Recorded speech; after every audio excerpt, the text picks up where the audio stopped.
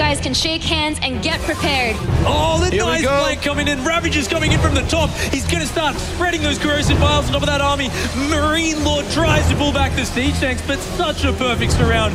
Nerchio engages at the perfect timings. That isn't going to do anything. Nerchio attacks in. The fungal lands on top of everything. The banelings roll right through.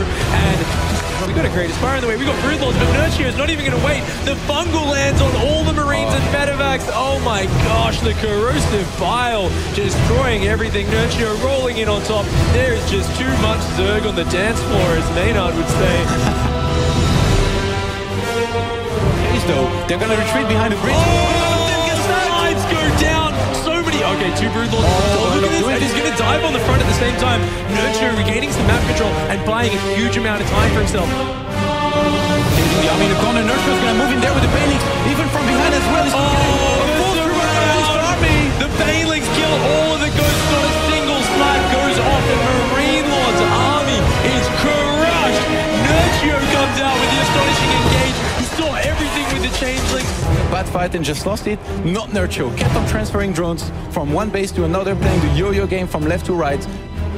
If Marine Lord doesn't break through, then this is just going to be too much for Nerchio. Marine Lord's trying to come in. He's got a Liberator here to support as well. But there's just too much Zerg. The Roach Ravager is holding strong.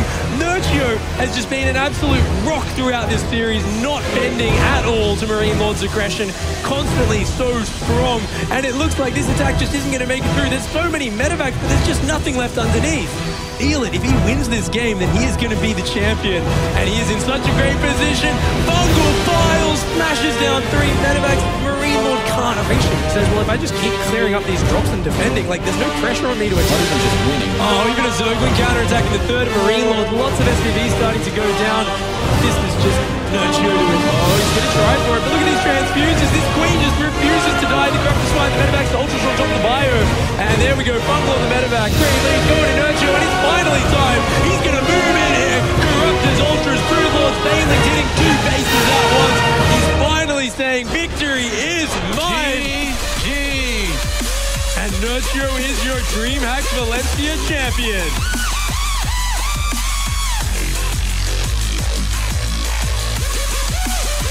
A 4-0 victory here.